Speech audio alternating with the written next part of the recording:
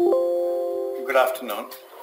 It's indeed a pleasure and a privilege to be here and speak to people who will be deciding what our health budgets are going to be in about 10 years' time. So let me make my pitch, hoping to catch your attention and some sympathy for the health sector. So I've been told that my talking time is about an hour. I would have, as a student, protested against that.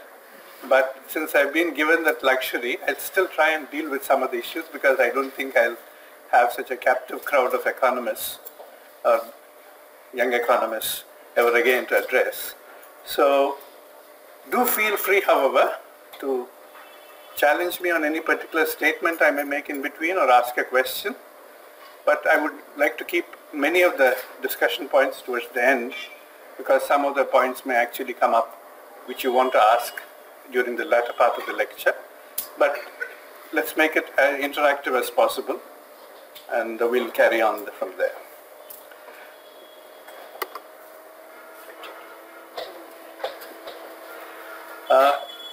Basically, the theme of the lecture that I would like to give and the discussion I'd like to have is related to health in the context of India's development, but bringing in equity as an important dimension, because often development is pursued merely as economic growth, but inclusive and sustainable development is something that I would like to look at in terms of health, and these interconnections are things that I would like to really bring to your attention.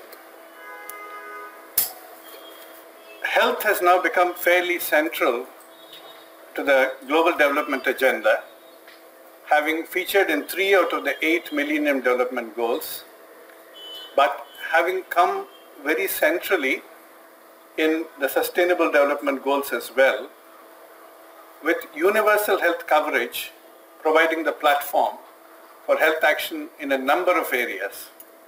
And universal health coverage has become the rallying cry of the World Health Organization now.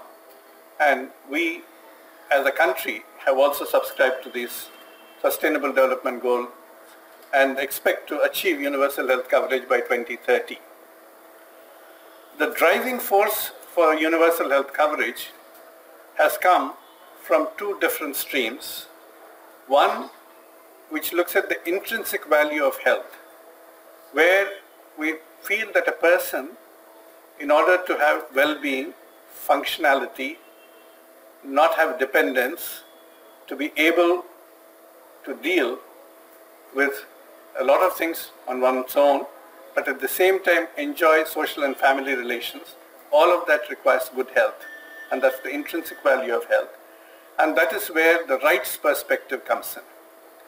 But there is also the instrumental value of health, where health enables you to get education, gain an occupation, get income, become productive, and contribute to economic growth. And that's where it becomes a developmental imperative from the economic sense. And both of these converge in the concept of universal health coverage, which says that people in society must all have the ability to enjoy good health without hindrance. Now, in the whole philosophical construct, equity becomes also very important.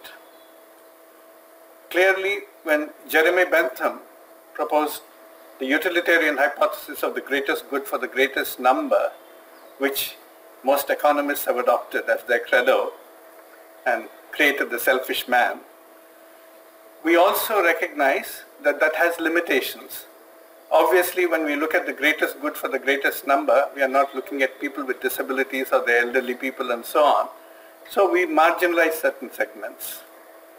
But John Rawls said that everybody must have equality of opportunity, raised the idea of justice, but interpreted it in the context of equality of opportunity, particularly in the specific setting of United States of America, where the African Americans were being greatly discriminated. But as we'll see later on, even that has had some limitations. And now Martha Nussbaum and Amartya Sen have come up with the capabilities argument, and which Sen elaborates in his idea of justice. And they have actually advocated now it as a right. And this is well summarized in the context of health by Srinath Reddy, who says, a well-ordered society would ensure that all individuals have the capability to be healthy and at a level that is commensurate with human dignity in the modern world, which is their right. But we also recognize that these are also dependent upon other capabilities, like education, for example, gender equity. And therefore, Martha Nussbaum refers to it as a cluster of capabilities, and Sridhar Venkatapuram calls it a meta-capability. But whatever we call it, we recognize that health and economic development must take equity into consideration. And when we talk of health, we are not actually divorcing nutrition, though the government of India may in its wisdom decide to put nutrition with women and child development and health in a different ministry. We recognize that these are intrinsically linked and all of them have interrelationships bidirectionally.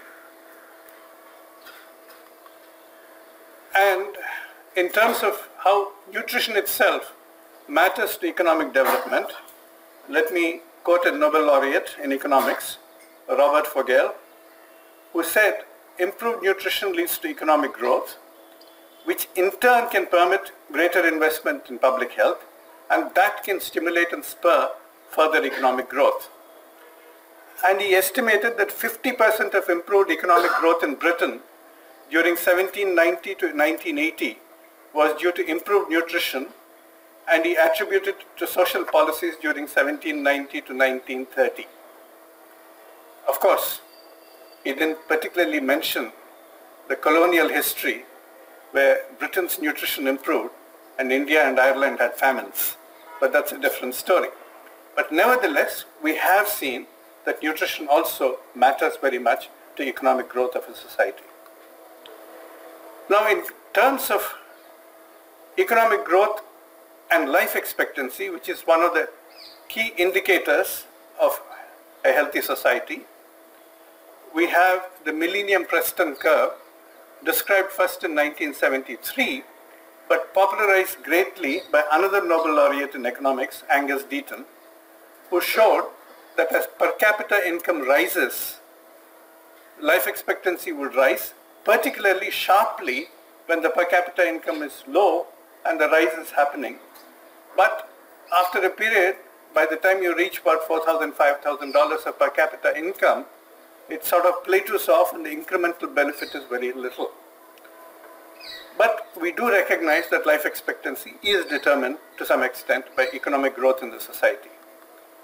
But we also recognize that at the same level of per capita income, countries can exhibit marked difference in their life expectancy based upon the equity levels, whether it's Gini coefficient or any other index. And here we find, for example, that there is a gap in the life expectancy between the United States of America and the aggregate of the OECD. And particularly when you look at Japan at 83.8 years and United States of America at 78.7 years, then you see the gap fairly evident. And we recognize, as indeed Kate Pickett and Richard Wilkinson pointed out in their book, The Spirit Level, that unequal societies pay a price in health, as well as in many other social indicators for that matter. They pointed out that mortality is related more closely to relative income within countries than to differences in absolute income between them. And national mortality rates tend to be lowest in countries that have smaller income differences and thus have lower levels of relative deprivation. Now, they pointed out that it's not only the poor who suffer in such countries. The rich also suffer. The rich in countries which have greater income inequality and other social inequalities will have worse health indicators than the rich in countries with an equivalent per capita income. So inequality affects everybody in society. That you can understand easily for infectious diseases, but you can also understand for a variety of other things. So this emphasis on equality becomes very important in the context of health. And in India, there is a reality check. In 2018, if you look at the Huron Global Rich List and the Oxfam report to the World Economic Forum, the number of Indian billionaires rose from 100 to 131. And the combined wealth of Indian billionaires rose by 49%. And the richest 1% bagged 73% of the country's wealth. But 67 crore Indians comprising the country's poorest population saw their wealth increase only by 1%, whereas the billionaires saw their wealth increasing by 49%. So in this appalling scenario of gross inequalities, what is India's health like? So how healthy is India? Let's start with some good news first. Life expectancy increased from 32 years at the time of independence to 68.2 years in 2016. And there was a 10-year gain between 1990 and 2016 and a 25-year period. Maternal mortality ratio dropped to 130 in 2014-16 compared to 167 in 2011-13. But if you compare with where we started in 1980 in 677, well, then the drop appears quite dramatic indeed. In 10 years, between 2006 and 16, child immunization rate went up by 18%. And India has successfully eradicated polio. Per capita disease burden, measured by the age standardized disability adjusted life year rate, dropped by 36.2% from 1990 to 2016. Now, the disability adjusted life year rate, for those who may not be entirely familiar with it, is a summative measure of premature mortality, of life years lost due to premature death, and years lived with disability weighted for the degree of disability. Therefore, it captures both mortality as well as morbidity across all diseases, across all ages, and therefore it's a summative figure which enables comparison over time as well as between countries. So here we have seen a 36.2% decrease, which appears again quite remarkable. But there are paradoxes of India's health which stare at us.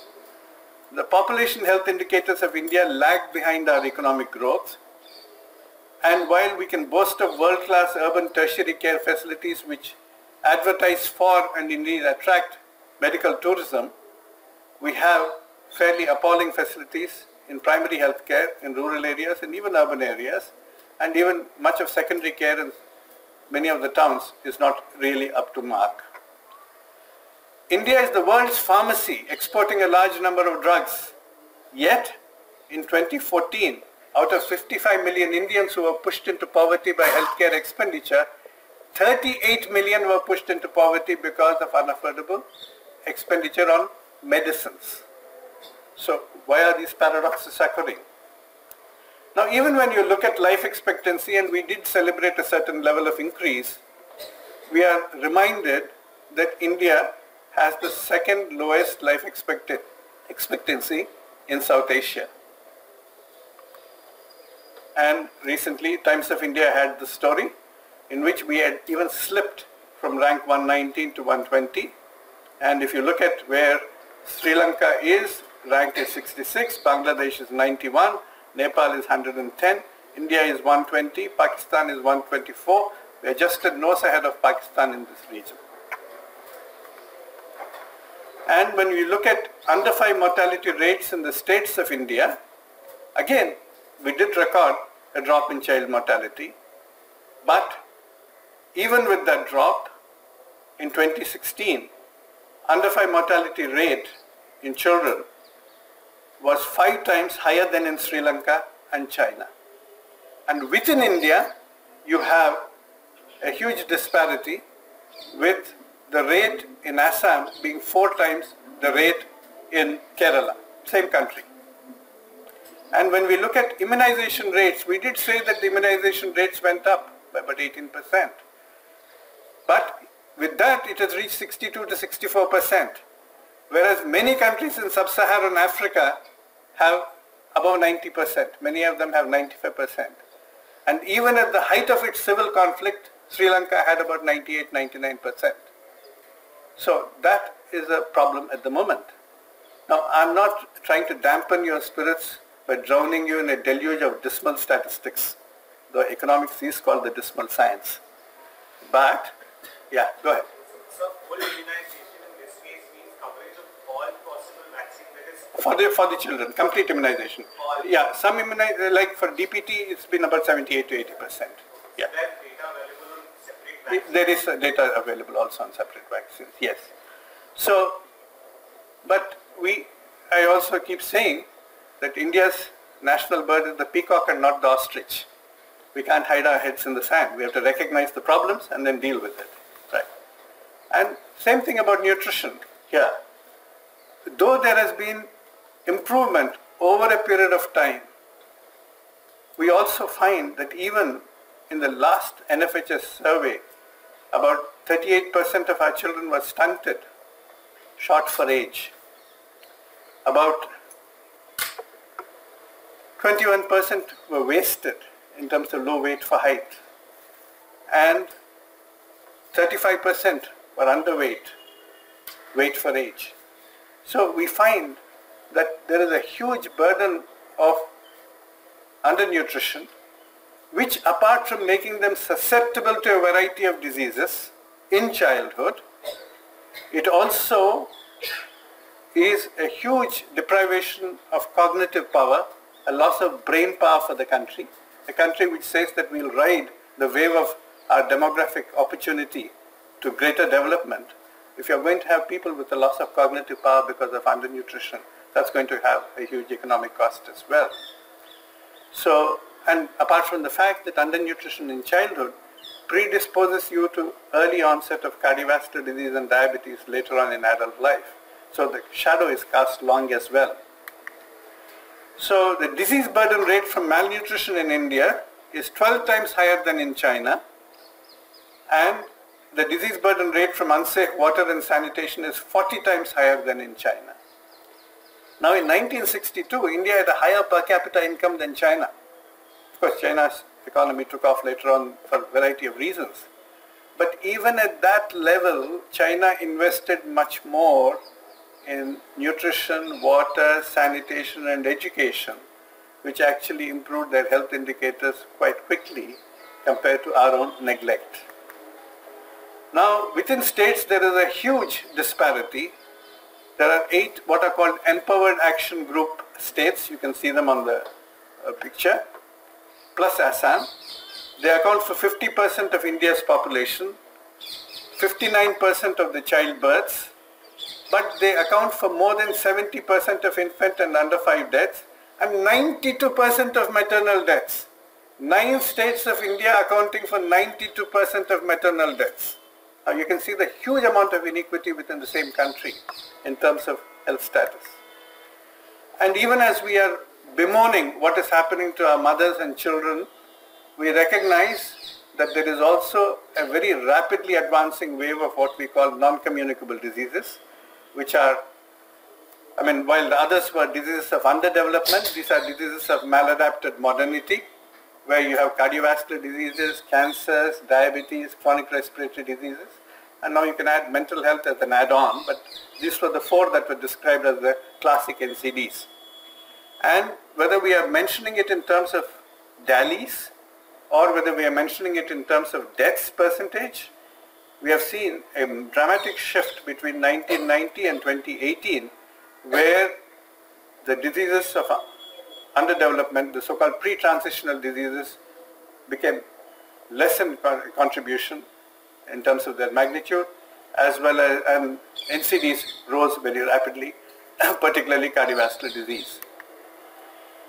And these pose a developmental dilemma. You may say, how does it matter if somebody dies of heart attack? Somebody has to die of something anyway. So people will die of heart attack at the age of 70, 80, how does it matter? But if they die after the age of 80, after a full and fulfilled life, no problem. For the family, yes, but for society may not be. But the majority of the deaths are occurring because they are occurring at a much younger age. They have a huge cost. 56% of the deaths occur below 70 years. 40% of the deaths occur below 65 years. The average age of the first heart attack in India is about 50 years, about 15 years earlier than in the West. And this has a tremendous consequence for productivity, productive years of life lost. The Harvard School of Public Health and the World Economic Forum estimated that between 2011 and 2030, India would stand to lose $4.58 trillion because of NCDs, because of healthcare costs and lost productivity. And of course in India, we also have a special predilection for some cardiovascular diseases, some cancers and certain risk factors. Like, for example, we have much greater propensity for diabetes for a variety of reasons: diet, low physical activity. We consume more oral tobacco, so we see a lot more oral cancers. And we see indoor air pollution, which is the kitchen's curse, where women burning biomass fuels is not only affected, but the babe in her arms and the toddler playing around are also victims likely to get pneumonia, and she is likely to get a variety of diseases as well. We also recognize that these are not entirely genetic issues, that Indians have a special propensity for diabetes and cardiovascular disease. In our own studies, we have demonstrated that rural and urban differences exist. But interestingly, in some of our factory studies, we found that people who had migrated from rural areas to urban areas, compared to their rural siblings who stayed back, within 5 years, the urban migrants had acquired a risk profile very similar to that of long-term urban residents, whether it's blood pressure, body mass index, waist circumference, insulin resistance, blood cholesterol, blood pressure, everything. And therefore, we just cannot think only in terms of genetic propensity, but of strong environmental influences that affect the expression of whatever susceptibility that exists. So when even cardiology colleagues of mine, and apart from of people in the media, say, oh, Indians are accursed because of their genes, I say, rather than blame the genes we share, let us look at the genes we wear. Do we still fit into last year's genes? So that's the question we should ask. Okay. And there is also a progressive reversal of the social gradient for risk factors. That means most of these epidemics start in the rich and the more educated, more affluent sections, but over a period of time the social gradient reverses and the poor and the less educated become the dominant victims, and we'll see why. So where did we go wrong? So when we look at health, frequently people in health look only at the health system. Is the health system functioning well or not? And there are elements described by WHO: workforce, infrastructure, drugs, vaccines and technologies, financing, information systems, governance. All these are important. But we also recognize that the social determinants of health, the economic determinants of health, and the commercial determinants of health influence health far more importantly than actions taken within the health sector. For example, at the societal level, water, sanitation, food system, environment, social stability, development, all of these matter. At the personal level, income, education, occupation, social status, gender, participation in social networks, all of these are also conditioned by a variety of societal factors, but they express themselves mostly in personal attributes. They matter. And of course, the political and economic system which makes the choices both within the health system as well as in the social, economic and environment, commercial determinant space, that matters. And even if we tease out some of the specific elements of the health system, like health financing, for example, well, in terms of total expenditure on health, India spends less than many other countries, but particularly in terms of public financing, governmental health expenditure, India spends very little. India ranks 176 out of 191 countries in the government health expenditure or public financing. And in terms of out-of-pocket expenditure, India ranks 182 out of 191 countries. So we are in the list of 10 countries with the highest out-of-pocket expenditure. Okay. And you may say, okay, what about all these wonderful health insurance schemes that are going around? You have had Rashtriya Swasthya Bima Yojana, you have had Arogya Shri, you had the Vajpayee scheme, you had the Kalainar scheme, and God knows what all. Shouldn't they have reduced some of this out-of-pocket expenditure? Should they not have reduced some of the financial burden? Well, here is a study comparing NSSO 2004 and 2014. I mean, some of my own colleagues in PHFI have done similar studies, but this has the watermark of a government-recognized economist, Shamika Ravi, who is a member of the Prime Minister's Economic Advisory Council. And an alumnus of this school. Salute. Right. So, she has pointed out in a comparison that if you compare these two NSSO studies, impoverishment caused due to poor health has remained unchanged at approximately 7% of the population. That is between 2004 and 2007. But the population has grown in between, so the numbers have actually grown. But very importantly, from the point of view of financial protection, she said, I mean, this is the group that fell below the poverty line remained at 7%. They said, basically, if you take any of the three indicators, it doesn't matter, I mean, some good background music is fine. That's fine, that's fine. I mean, it's always nice to have a little bit of music. In fact, some of the surgeons I know have music in the theater while they're operating. So, fine. Okay. So, as long as we are not forced to dance. Well, if you take any of the three indicators of financial protection, which is total real out-of-pocket expenditure and probability of catastrophic health expenditures and impoverishment caused by health expenditures, any of the three. In none of the three there was any benefit demonstrated. So, that's because of a variety of reasons. Because of add-on expenditures by the hospitals, the low cost of coverage of RSBY 30,000, though some of the state health insurance schemes did provide up to 2 lakhs, 2.5 lakhs. But the most crucial factor was 70% of the out-of-pocket expenditure is because of outpatient expenditure. And 70% of that is because of medicines. And none of these schemes covered any of that. Now, if you look at the health workforce, there you find a huge maldistribution. It's exactly the reversal of the urban-rural population ratio. You find 2/3 of the people in urban areas. And counterintuitively, even Ayush practitioners, whom you'd logically expect to be seen more in the rural areas, they are also urban aggregated.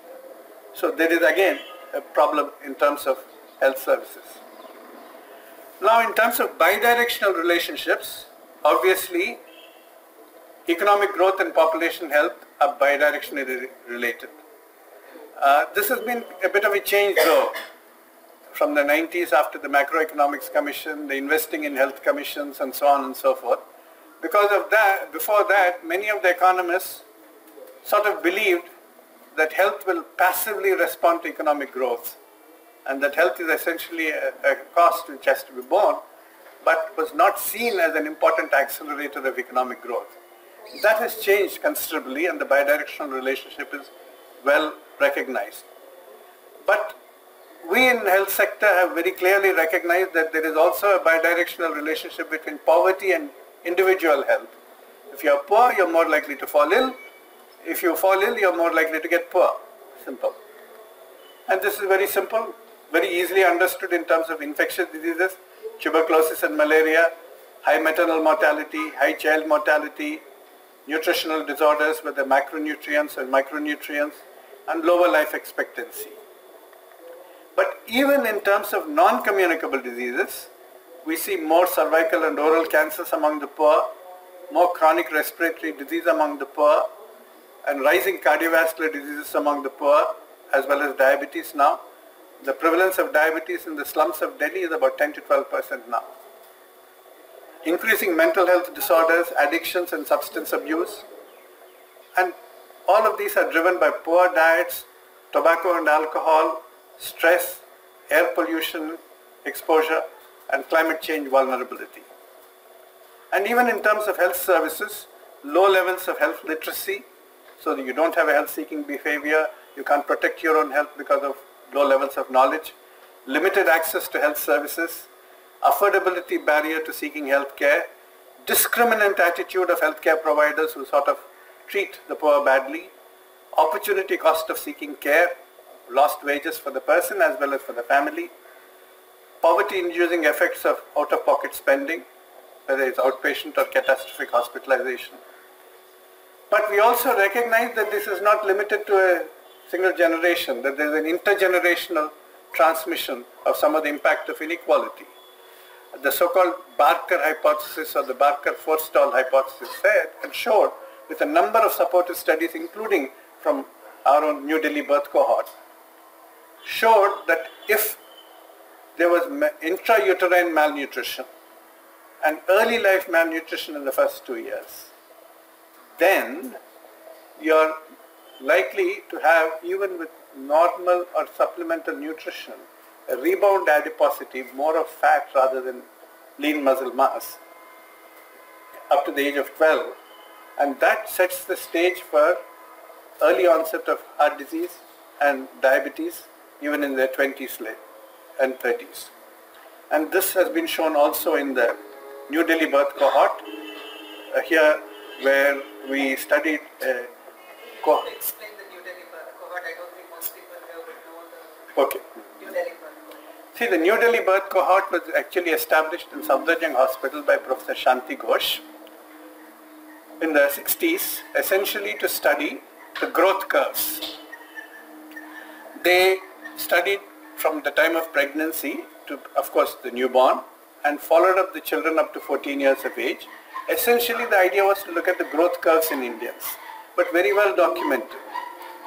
But in 1989, when I met Professor David Barker and then first heard about the Barker hypothesis, which was gaining ground, that intrauterine malnutrition predisposes to adult disease, what are called the developmental origins of adult disease, then we contacted Professor Santosh Bhargav, who had sort of carried on that cohort after Dr. Shanti Ghosh, and together established, along with Dr. Barker and others, a study in which we retraced the contacts and found out many of the children had grown up, and then reassembled part of the cohort who were available, and then started studying them and following them up and following their children, and therefore we have at least 3 generations now assembled and who are being studied. So here it's very clear that the highest prevalence of impaired glucose tolerance and diabetes was in subjects who were in the lowest third of the group at birth with respect to BMI at 2 years, and the highest at age 12 years. So those who went on to develop diabetes mellitus were essentially those who became relatively obese relative to themselves. So that was the problem, the rebound adiposity. But there is also an intergenerational impact of undernutrition which can go beyond these 2 generations. Now if you have a pregnant mother, and some of these effects, what Barker said, are what are called epigenetic. That is how the genes are expressed. There is no structural change in the gene, but how the gene covering is altered in terms of its expression.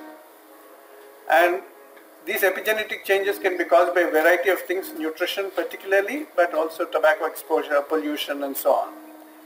Now, if you have a pregnant mother who is undernourished, the girl fetus in utero is bound to have those kind of epigenetic changes and may end up disadvantaged.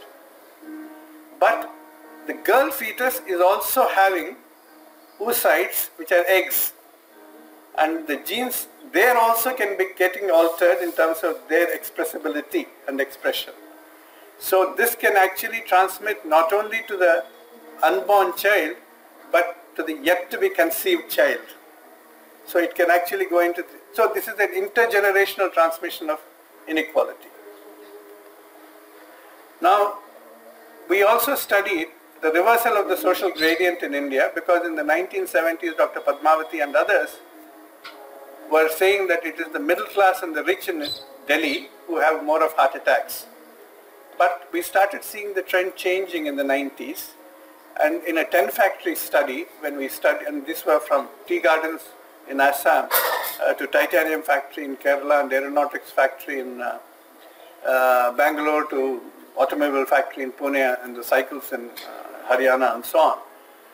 So in a wide spread of industries, when we studied the impact of educational class on a variety of cardiovascular risk factors, it was very clear that virtually every single risk factor was higher in those with the lowest educational class, that is primary or illiterate, as compared to those with postgraduate education or higher education. So already the social gradient has started reversing.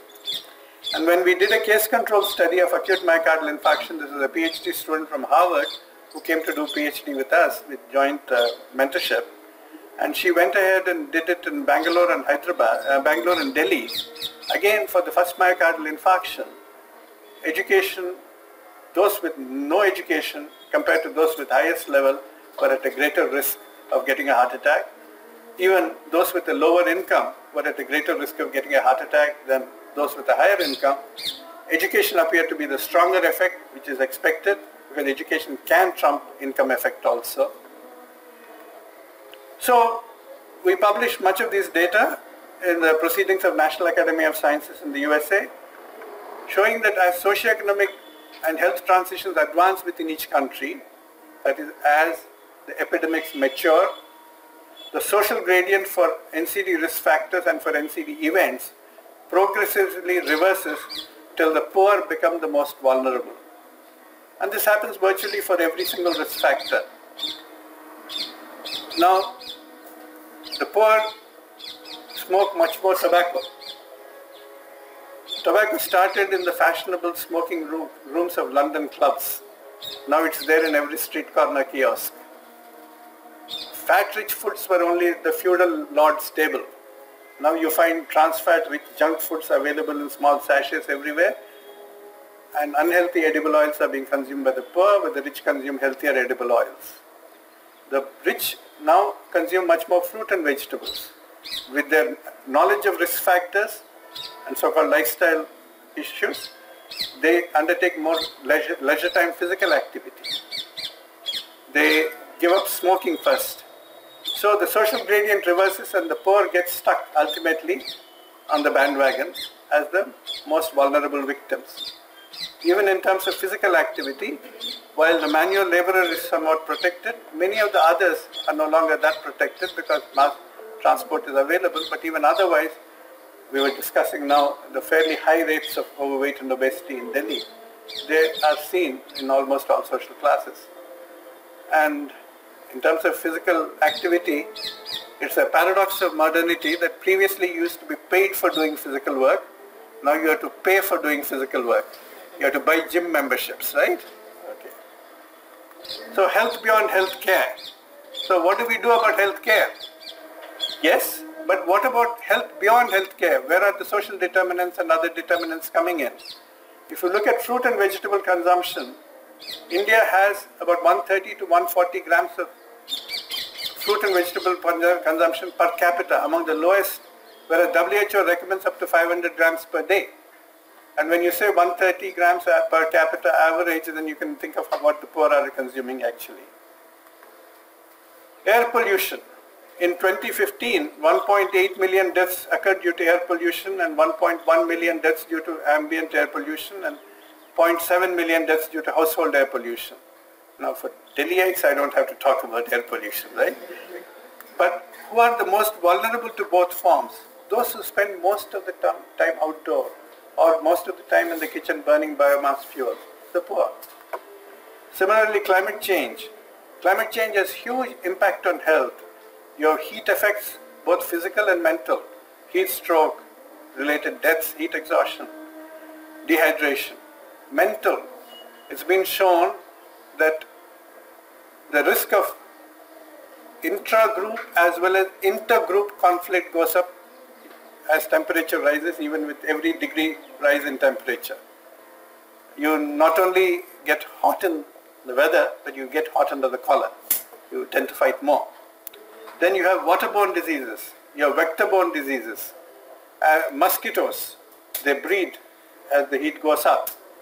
As human beings wilt and become listless in the heat, the mosquitoes become athletic and start climbing to higher altitudes where they were not previously present.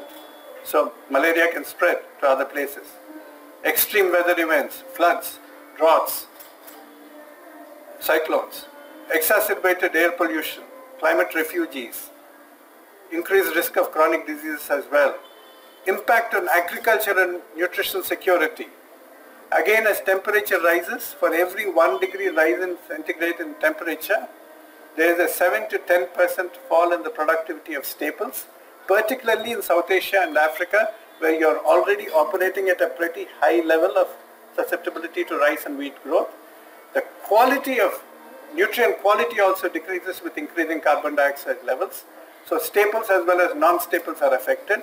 And fruit, they ripen early, they rot early, and therefore even the limited amount of fruit that we are consuming may also be in jeopardy. So with all these effects of climate change, again, who are more likely to be vulnerable? The poor. So that is the dimension that I would like to point out, that all of us are vulnerable, but there are some who are more vulnerable than others. So how can public policy impact health? Because one of the questions that was asked to me before I came for the lecture is, let's look at how health can be shaped by public policy, because most of you, hopefully, are going to be steering some element of public policy, if not in the government, even in the private sector or anywhere else. Some link with public policy would be there. And we all hope that you would be rooting for health. But let's take one prime example, which is universal health coverage. Now, universal health coverage has been defined by WHO as when all people receive the quality health services they need without suffering financial hardship. And SDG has put up also the Sustainable Development Goal, target 3.8, to achieve universal health coverage, including financial risk protection, access to quality essential healthcare services, and access to safe, effective, quality and affordable essential medicines and vaccines for all by 2030. Now, is it possible to achieve all of this? I mean, all health services for everybody without financial cost to the person? Seems a bit of a pipe dream. But you also recognize that you have to have some method of progressing towards that goal in stages. And WHO conveniently again has given us a cube, three-dimensional, in which there is one dimension called population coverage. What is the proportion of population covered by any scheme, whether it is RSBY or Ayushman Bharat? What is the proportion of people covered by any scheme? Then there is service coverage. What is the range of services provided under the scheme? Third is cost coverage. What is the amount of financial protection provided under the scheme? Now, different perspectives will emerge from different stakeholder groups. Politicians would be bothered about population coverage. The larger the number of people covered, the greater the number of satisfied voters, right? I'm not saying that they're not noble people and not bothered about equity. But let us accept that, like the economic man, they're also a bit selfish, right? Okay. Now, as far as healthcare providers are concerned, the doctors in hospitals would say, I want the best for my patient. Whether it is cochlear implant or renal transplant or renal dialysis or cardiac stents, I want the best for my patient. So whatever resources are there must go into the best possible service package. And most of the people in primary healthcare will not have a voice there. It's the hospitals that will actually set the mandate. Now, the people who are looking at cost coverage, economists, health system managers, people in the Niti Ayogs and planning commissions and so on, they'll be looking at, okay, how much of financial protection can we provide? How much of poverty reduction we can achieve? At the same time, observing fiscal prudence so that the budget doesn't go bust, right? So there's a dynamic tension between these three groups. So as we expand the group, expand the cube, fill in the cube, with increasing resources at each stage, we have to balance the tension and try and see how much in each dimension can be covered. So to guide us, we have cost effectiveness, and people do come up with cost effectiveness analysis. How much health for how much expenditure? How much health will the money buy? But some economists now, like Larry Summers and Dean Jameson and others, say you must have an extended cost effectiveness analysis in looking at how much of financial protection also it will buy. Because there could be some conditions which may appear to be more costly, but if their economic consequences to the person and the family are quite catastrophic and likely to be quite huge, then they are like, you lose the financial protection, so you may also want to fit that into the package, like cardiovascular, for example. Now, this identifies ways to avoid poverty due to individuals paying for health services in excess. Now, how does UHC come in? You have a purchaser and a provider, and the models vary across countries. The purchaser, in most places where UHC has succeeded, substantially tax funded. So government is one purchaser. Then you have social insurance, which is either payroll deduction or even government subsidized, like RSBY.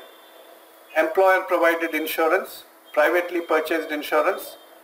But most of them would like to see a single payer system, so that you can create a large risk pool and take the advantage of a single payer system. The provider, public sector certainly, private sector, for-profit, non-profit. I'm not listing the for-profiteering private sector here. I'm only listing the for-profit and non-profit. And so-called public-private partnerships. The government's role is as a guarantor and a regulator, not necessarily as the sole provider. Provide it must, but not necessarily as the sole provider, because quite often in a mixed health system you have to draw in the other sectors as well. And here we also have to bring in the equity dimension. We can't go into only the issue of cost effectiveness and extended cost effectiveness analysis. And here we have equity in two dimensions. Horizontal equity, equity which is universal access to a common set of services. The package is common to all, which is an essential health package that you have defined. But in order to bridge the huge health equity gaps that exist between regions, between population groups, you may have to provide special services or have an additional resource allocation for ensuring that services are delivered better. And that is where there is additional targeted services for disadvantaged or vulnerable groups, that is services beyond the essential health package. That's the vertical equity. So the role of the government is to be a provider through strengthened public sector and contracted private sector, public financing from tax revenues and subsidizing some of the social insurance programs, pooling, that is a single payer system to create a large risk pool, because the principle of insurance operates even if the government is paying entirely through the tax funding.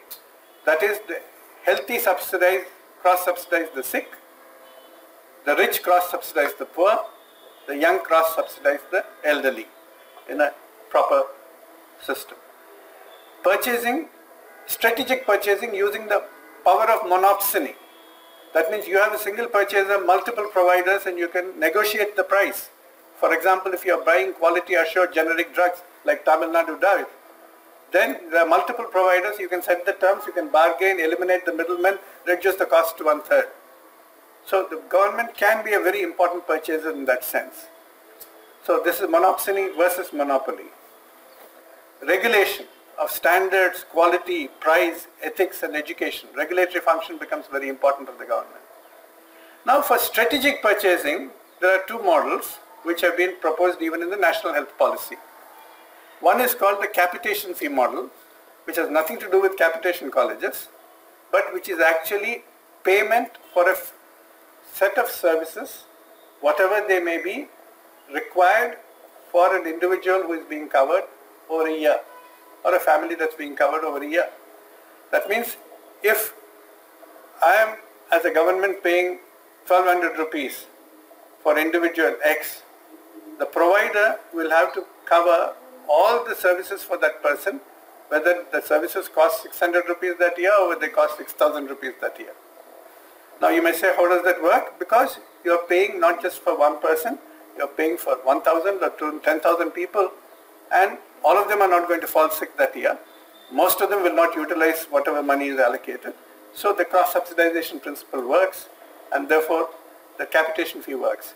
But the capitation fee works best when your primary, secondary and tertiary care services are very clearly linked, like in the Kaiser Permanente system in the US in some states, or in the NHS in UK, where if you focus a lot on health promotion, disease prevention, early detection, cost-effective care, you're preventing a large number of complications which are likely to go for advanced secondary or tertiary care. If you treat hypertension and diabetes very effectively early, then you are preventing renal dialysis and cardiac stents and coronary bypass surgery or renal transplantation. So you are actually saving by doing better medical care, better health care in the primary level. Of course, the disadvantage can be what's called rationing of care. I may not want to send a patient for care even if the person requires. That's where standard management guidelines and technical audits come in. But overall it works best for good health. Now, accountability care of Obama built in some of those features, though it failed for other reasons.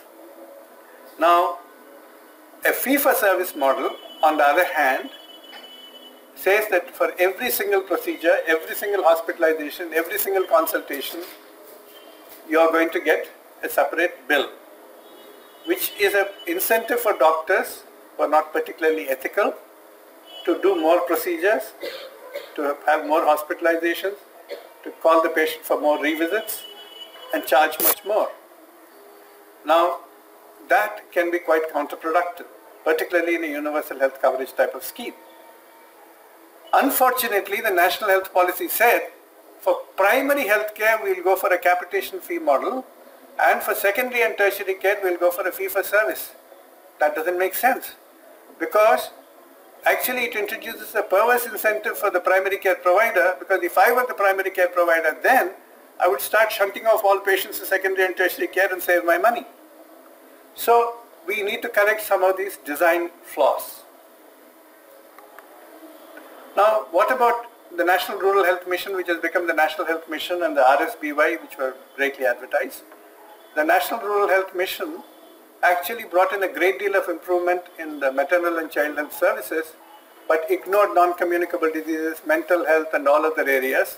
And even this was patchy in terms of actual delivery of services because of poor investment in human resources for health, for lacking adequate number of people to deliver the services. The Rashtriya Swasthya Bima Yojana actually set out with an intent of providing initially people in the informal workforce, but also including others as well in the vulnerable sections, with some degree of protection against hospitalized catastrophic expenditure. But with only 30,000 coverage and also a lot of induced demand from the hospitals, there were a lot of problems, and it also did not provide financial protection, particularly because outpatient care and medicines were not being covered. So well intended, but not very successful. So in 2010, the Planning Commission of India appointed a high-level expert group for universal health coverage. I chaired it along with a number of other independent experts, and we came up with recommendations to adopt universal health coverage as a national commitment to be initiated in 2012 and fulfilled by 2022. Commit at least 2.5% of the GDP. At that time it was only 1%. It still is about 1.2% of the GDP, which is our public financing. During the 12th plan, that means in 2012 and 2017, and increase it to minimum of 3% by the next plan period. So keep increasing it till at least you reach about 50 to 60% of the expenditure is not out of pocket, is public finance. conduct a review of government and funded and insurance schemes and merge all of them into a single universal health coverage framework. But whatever you are doing, prioritize primary health care, allocate about 2/3 to 70% of the funds to primary health care, provide essential drugs free of cost because that's the low-hanging fruit where people can get, at least in public facilities, because that's where people can get the immediate early relief from out-of-pocket expenditure. Establish credible and effective regulatory systems, enable community participation and so on. Unfortunately, the slowdown in economic growth as well as the greater priority accorded to the Food Security Act meant that though the 12th plan did include some of these recommendations, they were never really implemented. But again, you look at public policy. We are talking about public policy here, why public policy is vital. And it's not only doctors who are doing this. Most of it is done by you. Whether it is production in the public sector or private sector, by domestic industry or multinational corporations, again public policy is very important. In terms of drug quality, standards and testing laboratories, in terms of pricing of drugs in the national list of essential medicines as well as others, procurement, pooled procurement, public procurement of quality assured generics, we spoke about that. Supply chain, how do we establish warehouses and prevent stockouts, stock monitoring. So all of this is a part of public policy. Sale of quality assured generics through Janaushadhi stores. But trade agreements, I understand a lot of you are interested in trade, of course, despite Mr. Trump. But nevertheless, we find that international free trade agreements are now introducing insidiously a number of provisions which defeat the letter and intent of the Doha Declaration. Through these TRIPS Plus provisions, they are actually reducing the ability of countries to use compulsory licensing mechanism. They are limiting export to third countries. And worst of all, previously WTO dispute settlement mechanism meant only intergovernmental dispute settlement mechanism. Now getting the investor dispute settlement into the picture, they are allowing an investor also to challenge the government, and we are finding odd cases, not so odd cases that are increasing now, like Philip Morris setting up an office in Hong Kong and Singapore to challenge the government of Australia on packaging, on plain packaging, or challenging some government of Uruguay and so on. So using some of the FTA mechanisms to undermine some of the public health measures. So this is where again we have to be extremely careful in seeing how public policy can be protective of access to medicines. And now Ayushman Bharat is here. Health and wellness centers, comprehensive primary health care has been declared as health and wellness centers advancing that. It was launched in Chhattisgarh. We are all in favor of good primary health care led by very strengthened primary health care outposts at the sub-center level, but it requires human resources who are well trained, adequate numbers, a multi-layered, multi-skilled health workforce including what are called mid-level healthcare providers. We don't have them right now. We're training them in a hurry, but we need to actually ensure that they are really empowered and even technologically enabled. The National Health Protection Mission, PMJ, was launched in Jharkhand.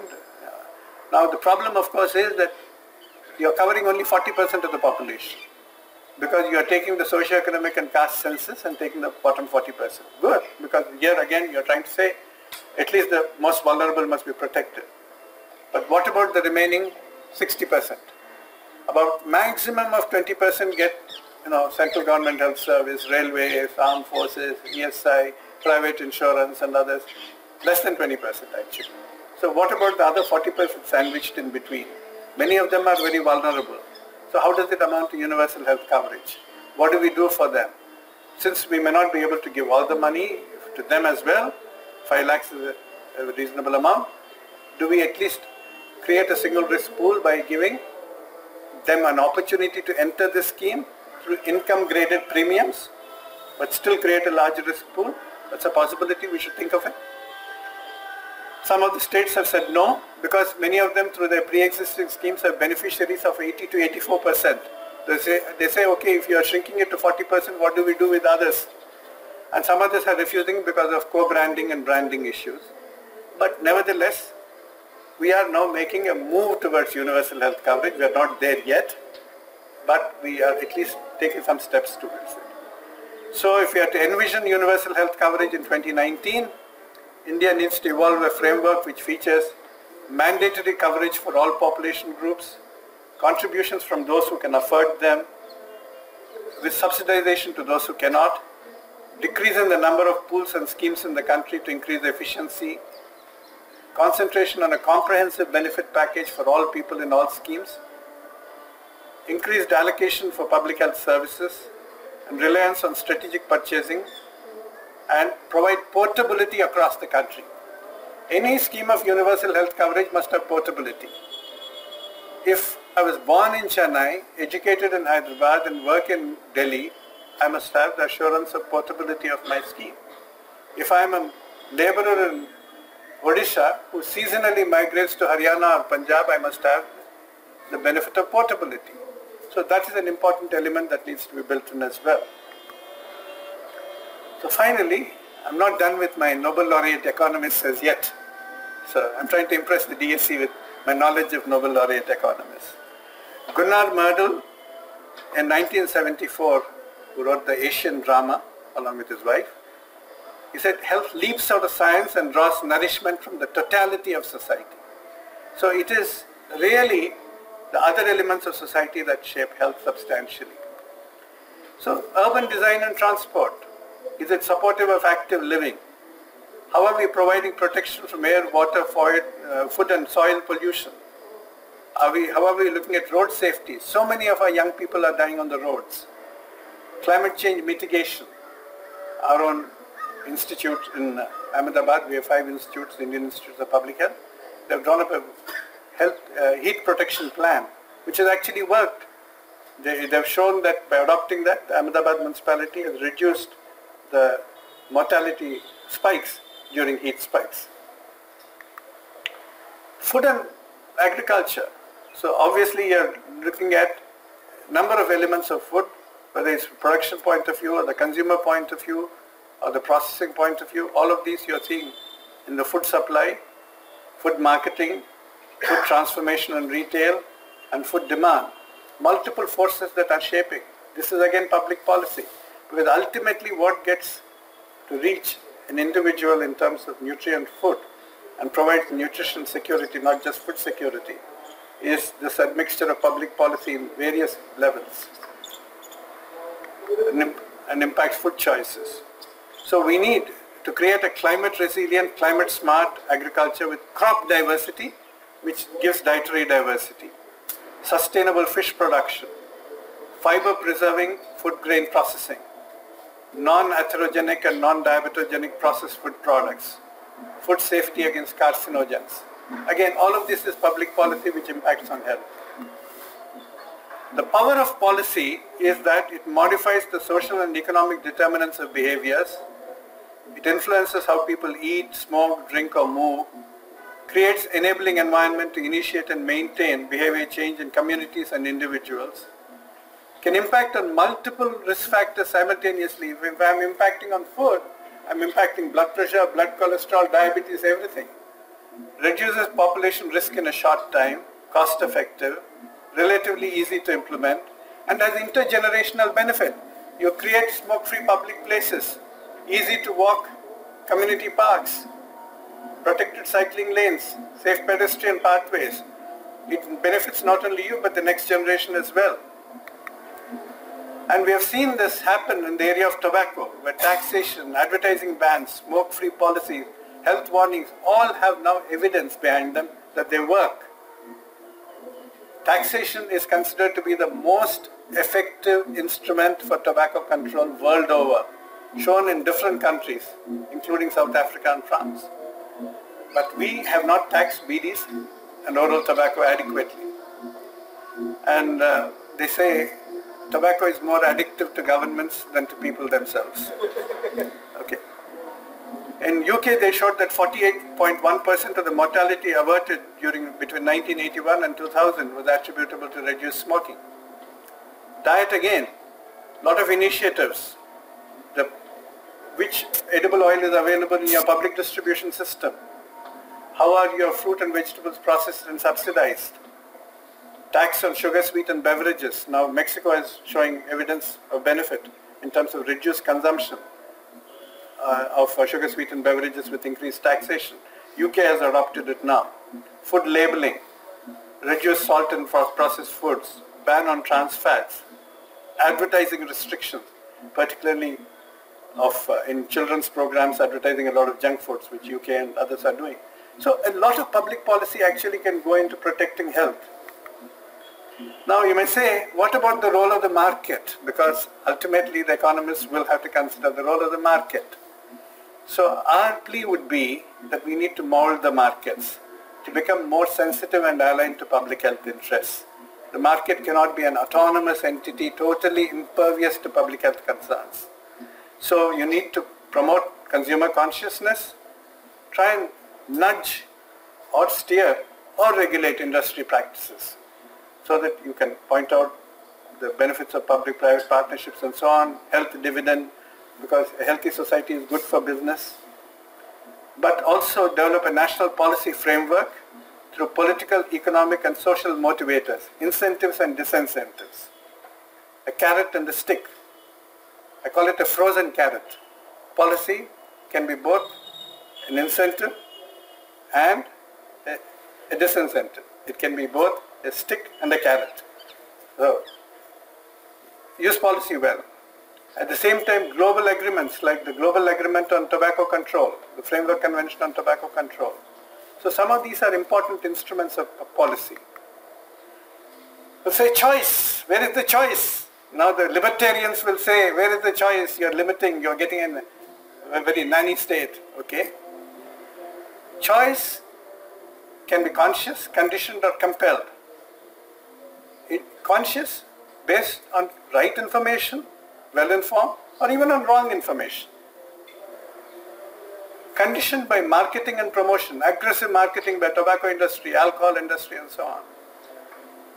Or even junk foods, all kinds of foods, nutraceuticals, cultural factors. But compelled or constrained also by availability and affordability. I may tell people to go and consume 5 helpings of fruit and vegetable per day, but if the prices in the market put it beyond them, then what are they going to do? Even if they have all the knowledge. So in this whole business of state versus market, where does public policy stand? Often we hear the argument of a nanny state, that why is the government trying to interfere in becoming a nanny? But the government has a responsibility to protect public health. It cannot abdicate that responsibility. The role of the market. Can the market align with the public health goals? Ideally, yes. To the extent possible, we should try and incentivize also that kind of a movement. But certainly it has to align because in the larger societal interest. Paul Collier, who has recently written a book on the future of capitalism, he wants, of course, neither a very strict left or a right solution. He prefers a communitarian foundation for altered social democratic kind of approach, but he wants capitalism to move with a reformation. So Paul Collier says we need an active state, but we need one that accepts a more modest role. We need the market, but harnessed by a purpose securely grounded in ethics. Now the purpose, okay? Now has market recognized that purpose? I'm not so sure. Some elements may have, some have not. So till that purpose is clearly aligned to public interest and ethics are defined in terms of protecting common good, governments should not relax their regulatory role. That would be my public health position. And policy clearly needs interdisciplinary research. Bismarck, the man famous as a man of blood and iron, the chancellor in Germany in the 19th century, said there are 2 things that should not be watched while they are being made: sausages and public policy. Unedifying spectacles, right? But enlightened policy can be made, and that requires scientific credibility, evidence and rationale. Financial feasibility, is it cost effective, is it affordable? because everything that's cost effective is not necessarily affordable. Operational stability, is it only pilots or it can be sustained, it can be scaled? Political viability, is there a ready and receptive constituency among the general public as well as among the policy makers? Who are the lobbies opposing it? Who are the lobbies supporting it? So you need research for each of these. For the first you need biomedical, clinical and epidemiological research. For the second you need health economics research. For the third you need health systems research or implementation research as they call it now. And for the fourth you require social sciences research. You need all of these to come together. So in the Public Health Foundation of India, here comes the blurb, the Public Health Foundation of India, we have all of these in one platform, in one family. We have epidemiology and allied sciences, we have environmental and life sciences, we have humanities and social sciences, we have economics and management, we have people dealing with health economics and financing, health systems management, health technologies, monitoring and evaluation, sociology, anthropology, behavioral and communication sciences, epidemiology, biostatistics, data management, demography, people dealing with human health and nutrition, animal health, planetary health. So, you're welcome to come and join forces. But let me end again with one other reminder about equality. We stopped with John Rawls talking about equality of opportunity, and we sort of take that as the bottom line of equality. But is it equality of opportunity or equality also of social circumstances? Somebody whom I admire greatly, he was a British economist, not very well renowned now, R.H. Tawney. He was a Christian socialist, they called him, because he was also a theologian. In the 1920s wrote a book called Equality. And of course he also wrote other books like Religion and the Rise of Capitalism and so on. But in Equality he says, what is required is not only an open road but an equal start.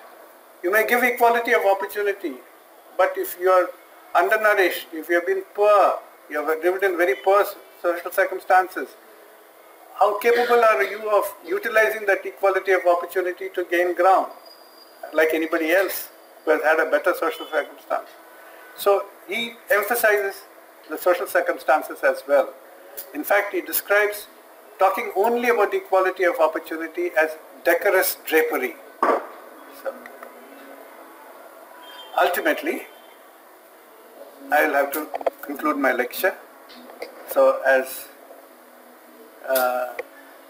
Henry VIII said to Henry VIII said to his second wife, "I'll not keep you long." Okay.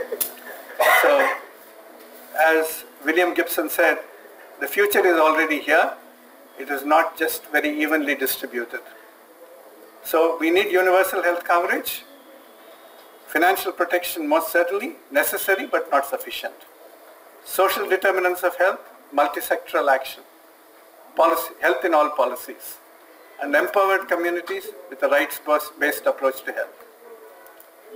As Simone Weil said, attention is the rarest and purest form of generosity. So thank you for your attention.